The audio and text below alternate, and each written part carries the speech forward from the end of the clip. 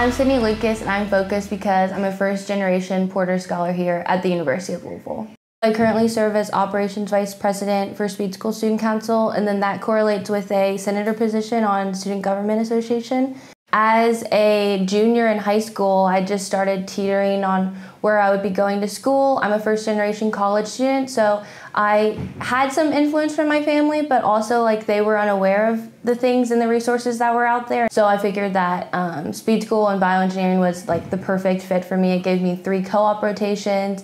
It gave me plenty of things to rely on and to fall back on. I have finished 2 co-op rotations with Kentucky Spinal Cord Injury Research Center, and so those have been more research driven. We do research the basic science side of it, and we pair with Fraser, who does the rehabilitation side of it with spinal cord injury patients. Bioengineering is such a great field because it's so broad. It opens you up to doing either the basic science side and doing research. It offers a more technical side if you went into maybe pharmaceuticals or something like that.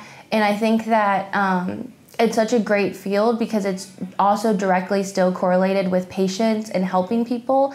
My mom is my biggest supporter, and even though maybe she can't help me and drive me because of her personal experiences, she's there as such a great motivator. And any time where I get discouraged or I get down on myself or maybe get a little worked up in the moment of what's going on here at Speed School, because it can be very rigorous. So she's always there as my first supporter, and she's definitely my driving force behind finishing and graduating.